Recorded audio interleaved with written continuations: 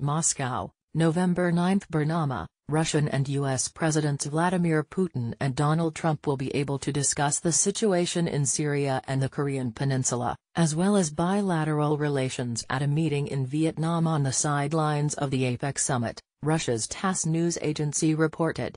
The two leaders have a lot to discuss at this meeting, including major international issues ranging from Syria to North Korea and so on, Russian presidential aide Yuri Ushakov told reporters.